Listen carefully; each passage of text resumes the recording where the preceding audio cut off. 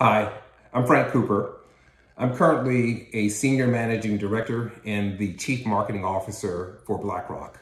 And for those of you who don't know BlackRock is often referred to as the largest investment management company in the world, with over $9 trillion of assets under management. But what's more important to me than its size is BlackRock's sense of purpose of helping more and more people experience financial well-being.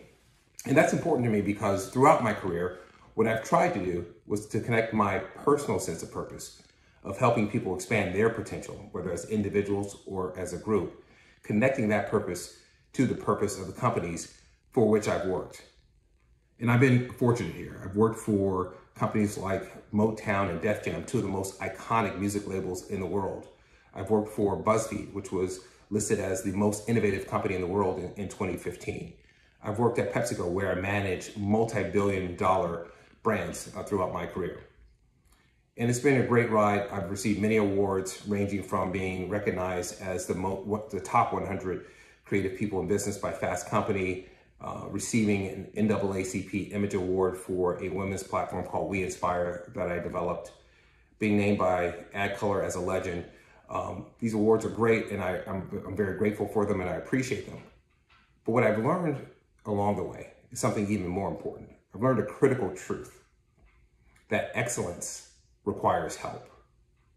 And here again, I've been incredibly fortunate to receive lots of help from lots of people, ranging from teachers to business partners to friends.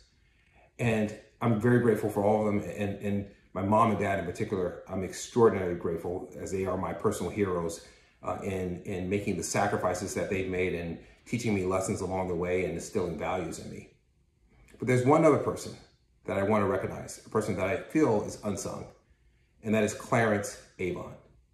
Now, Clarence is an entrepreneur, he's a business executive, he's owned record labels, he's advised politicians, he's managed celebrities, he even owned an oil company at one time. Now, Clarence is an extraordinary individual. And throughout my career, at virtually every critical point, Clarence has been there. He's supported me, but most importantly, he's challenged me. He's challenged me to think beyond my self-imposed boundaries and to walk in uncharted territory and to build there with confidence.